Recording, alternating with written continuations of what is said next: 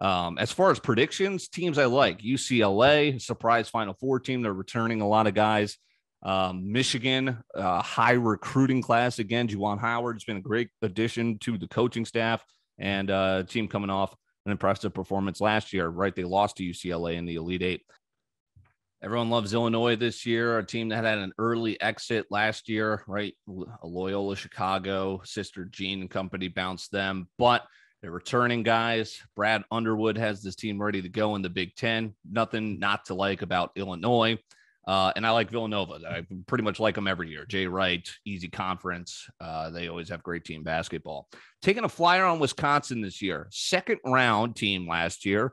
They returned some guys, get a transfer 7-footer. And how about Matthew Moores? When I was in South Dakota, I watched this guy's career flourish. He's like the best basketball player in South Dakota history. Him and Mike Miller. I mean, there's a couple of discrepancies, but lit it up since he was an 8th grader in South Dakota. Matthew Moores, Wisconsin commit. He's a freshman. We'll see how he looks throughout the course of the season, how much playing time he gets.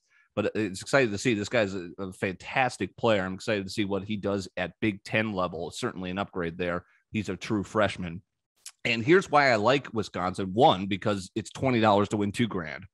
Two, Baylor was a second round exit 2 years ago, right? Coronavirus pandemic in between. So they were a second round exit as a 9 seed 2 years ago. So potentially the last year before they won the title. Virginia was the first round exit. They bounced back to win the title next year. I'm kind of following trends around here. So let's see. Baylor wins it last year. How about Wisconsin was a 9 seed last year when they upset North Carolina as the 8 seed? Second round exit.